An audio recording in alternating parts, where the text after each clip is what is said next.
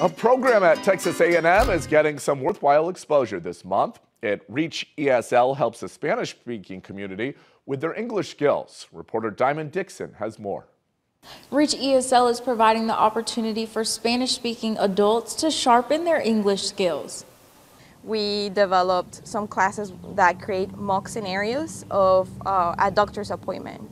So for example, our teacher serves as a doctor, and then we have each student go and say, hey, my name is so-and-so, and I'm here because I have a toothache. ESL instructor Michael Meek says they practice reading the newspaper together. Having them read local news articles together aloud in class to help them practice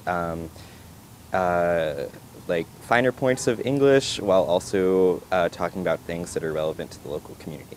Alfredo Andrade is a student in the ESL program. He says the classes are helping him prepare for the GED. I want to read it all the English. I want to write it too, and I tried working hard on my pronunciation. We tried to do the GED too, so let's see how they go. More information on how to join the ESL class can be found on CareHDNews.com. In College Station, Diamond Dixon, CareHD News.